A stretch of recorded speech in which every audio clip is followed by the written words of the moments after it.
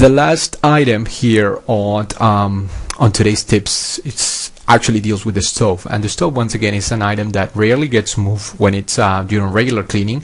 So for this part, or for this appliance, is actually one of the appliances that should get taken care of, especially the bottom floor of it, because you know, since you're cooking, you're going to be dropping stuff, you're going to be dropping food or whatever, and that food is going to be collecting or start to getting collected on the bottom of the unit or of the stove.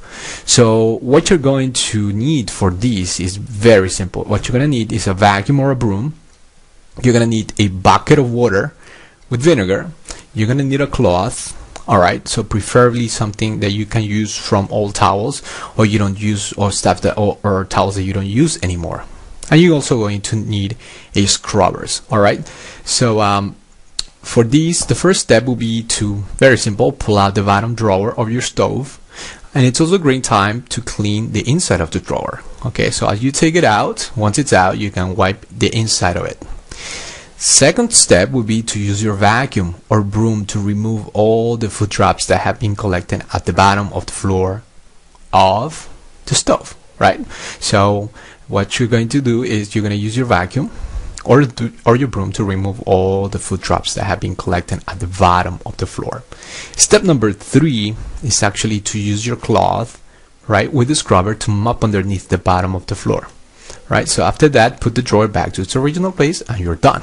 You know, and you can do these once again on a monthly basis, or you know, depending on the frequency of your cooking, then you can do it either once a month or twice a month or 3 times a month, depending on the frequency of your cooking.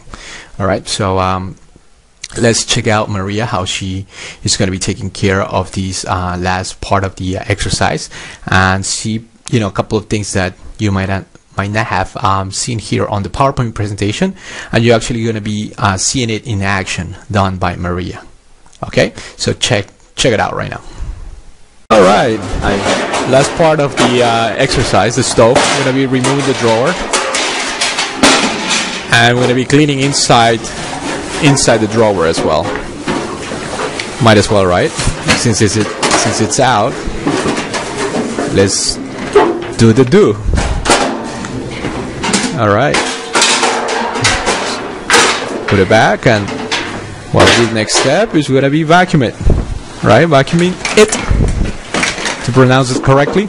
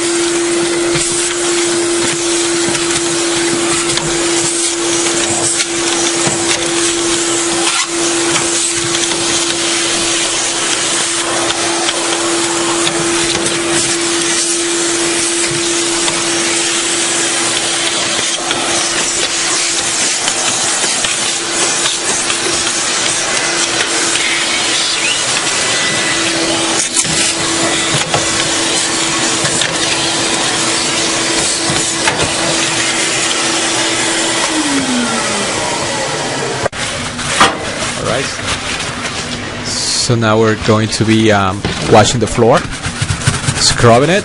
See how useful that scrub is? Just gonna scrub all the dirt out. You can use your hand too to reach towards the back and be more detailed, right? On the little legs of the stove. See? Right where the food gets caught, right there. Take it out. All right. And we're going to be taking all the dirt out. Another pass of it.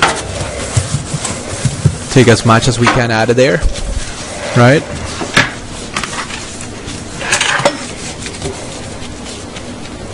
All right. There we go. Working on the corners right there underneath. Are we going to be cleaning, you know, part of the frame also of the drawer, right? The inside frame. Alright, so now it's time to put back the drawer. And we are almost done. And put it back on the rails, and it goes. So just to recap, alright, so that you can remember, here are the top 5 tips for a healthy kitchen. Okay, so the first one deals with the moving the refrigerator. The second one is cleaning the ceiling fan. The third one is washing the top of the cabinets, everything that is on top and the top of the cabinets. Number 4 is cleaning the pantry floor. And number 5 is cleaning the bottom of the stove.